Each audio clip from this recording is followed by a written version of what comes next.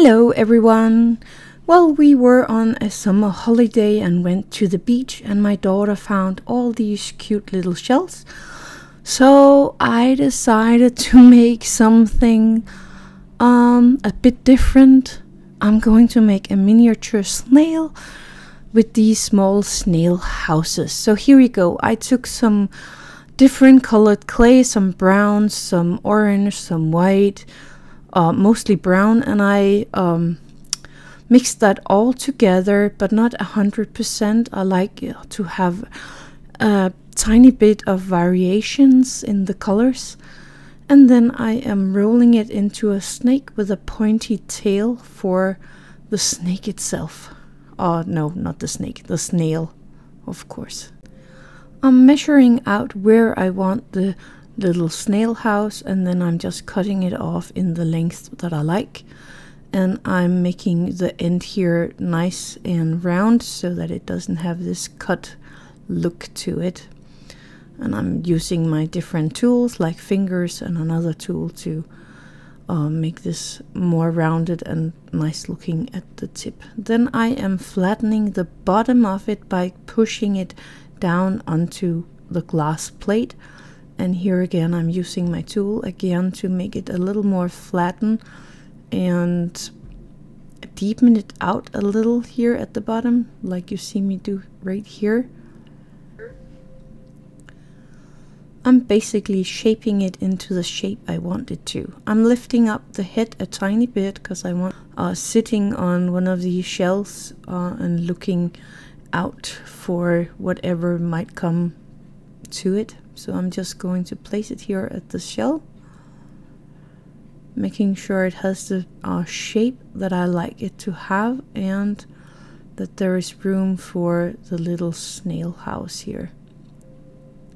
I decided to put a tiny piece of clay right there where the opening for the snail house is, so that I have a bit more to glue it onto. So I'm just going to place that on the snail, making sure that it fits perfectly for the snail house. So everything is placed like I want it to. So I'm just going to shape it a bit.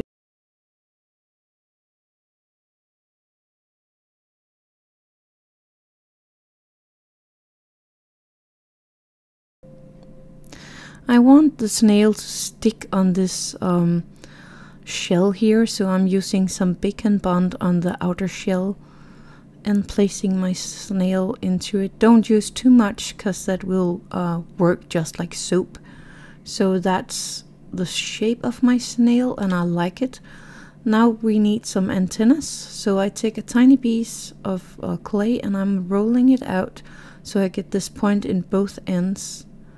And I decided to use some Bacon Bond to put these onto the snail, but that will later show that it's not really possible.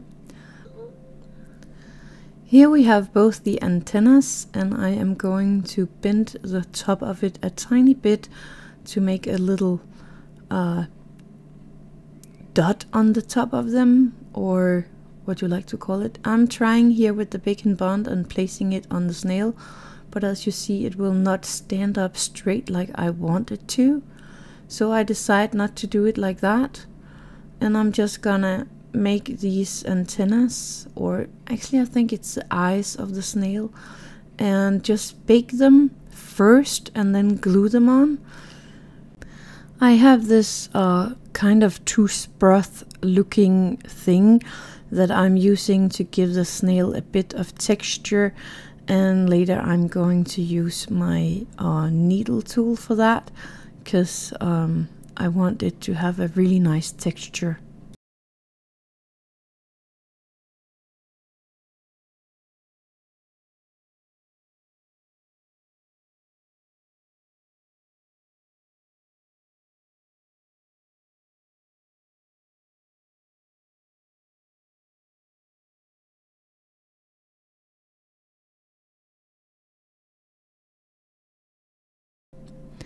I am going to take a tiny bit of clay here and just do the same as I did with the antenna.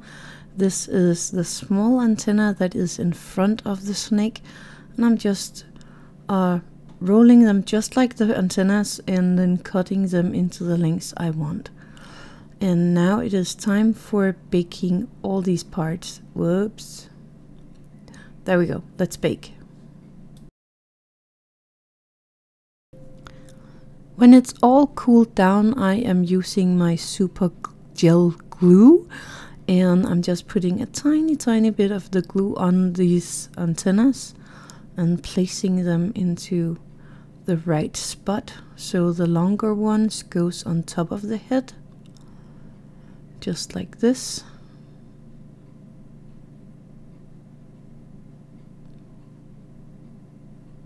There we go. And then the smaller ones here are going on under the head, on the underside, like you see right here. It's kind of like a little monster without the shell on. There we go. And then I let it dry for a few seconds before I give it a little glazing. I'm using a glaze for the fimo, and it comes with this little nice brush, and I'm just glazing everything because I like to see the colors on this little shell that I have here, and you can see it's turning a little darker yellow with the glaze. I'm just glazing everything really good. Then I am gluing on the snail house on the place where I want it. Perfect. And I'm going to glaze that as well.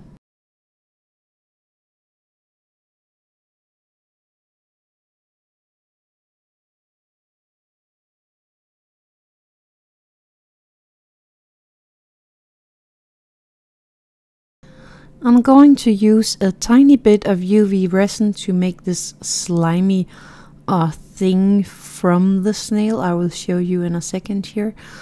And that is all there is for these small snakes. I made 2 of these because I had 2 different sizes of this little snail house, and I actually think they turned out pretty cute. I know it's not 1:12, but it's still miniature, and I think it's actually turned out really fun. So thank you for watching, and happy crafting.